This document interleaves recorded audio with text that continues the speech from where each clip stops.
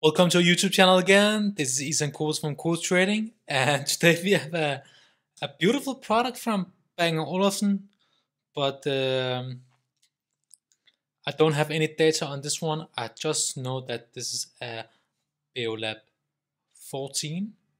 It's a satellite. It's a satellite speaker from Bang Olufsen, and I think when these came out to the market, Bang Olufsen has want to give some speakers out for non-Bang Olufsen TVs and speaker system. So this came with I think 4 satellite speakers and a woofer and a connection box. Is a connection box hub. It's called S8, where you can put the speakers into non-Bang Olufsen TV, like a Samsung, LG, and so on. So this is a satellite speaker. It's very small, and I just got it, so I'm just a little bit curious and interested in what's inside these beautiful speakers. So we can talk about a little bit about the design. It has aluminium all around the edge, and we have the plastic, and we have a front cover here. So it's very interesting speaker from Bang Olufsen. I think one of the reasons why Bang Olufsen have made this, I don't know, is Beolab 14.5 systems. I think they want to go in a different market area to supply speakers to non-Bang Olufsen customers.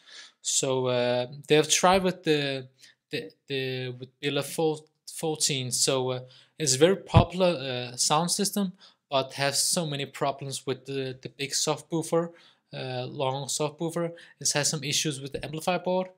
If you have that in your home and you have some problems, you need to clean the transistors on the amplifier module. Clean them with clean the bad cooling paste on and put a new one on. So yes, so I'm a little bit interested in what's inside the speaker. So let's try to see. I didn't have, oh, got the nails. I don't have any information on these speakers, anything. So let's try to see if we can, oh, adjust. It's very, very rough. I think we're gonna be rough on this speaker, so I don't have anything to pull the speakers out with.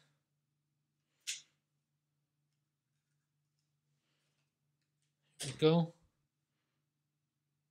Wow, that's hard. I think that's not the correct way.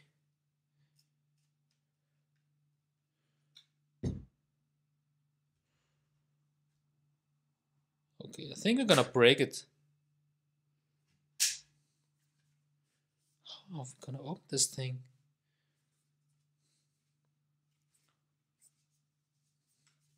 Okay.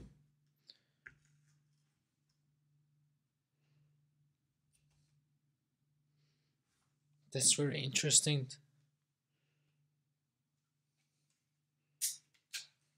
Okay. You know what? I have few extras on this one. So I'm gonna break it. Oh. It's just turn. Okay.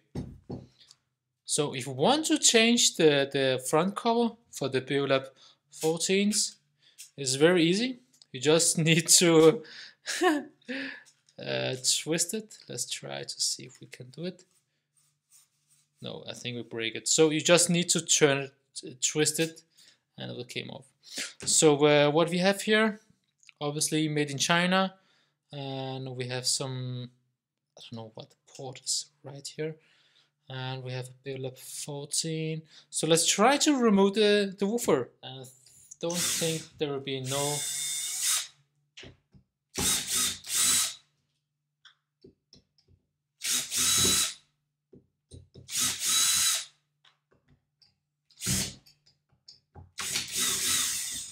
Here we go. So let's try to remove the woofer.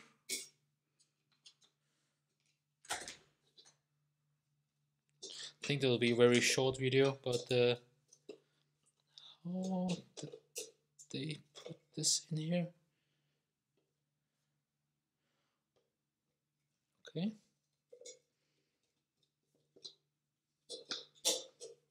Okay, let's try to remove the cables.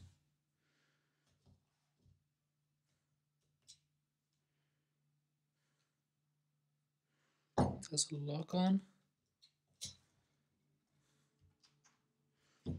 Oh, that's very, very tight.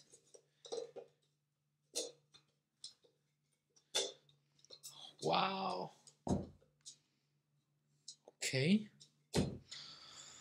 So that's not easy for everyone. So we need to push. Okay. Why did they? Okay. So we need to push here and push here. Here we have some numbers. It's a very small woofer. No numbers. And let's see if we can remove these two screws.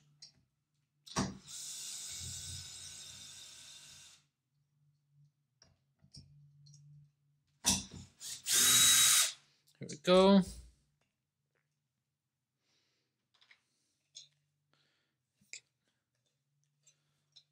Nothing. I think we need to. Here's the pad for the woofer. It doesn't hit the back of the chassis. Vibration. I think that's it. It's very. I think it's the easiest disassembly process for a Bang Olufsen product. I think that's it. I don't know if we can remove this. No. There's one missing screw.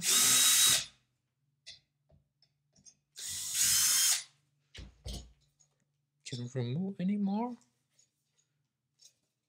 No. I think that's it. Can we twist it? No. How did they manage to do that? I think the rest is glued in. Oh, we have some damping foam. Yeah, let's remove all that good stuff.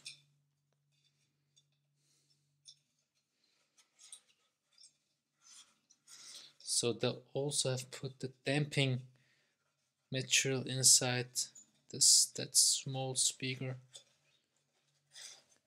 And really, that doesn't have improved this in the Beolab 14s. That's the bad. I think it's the same. No, I'm not unsure.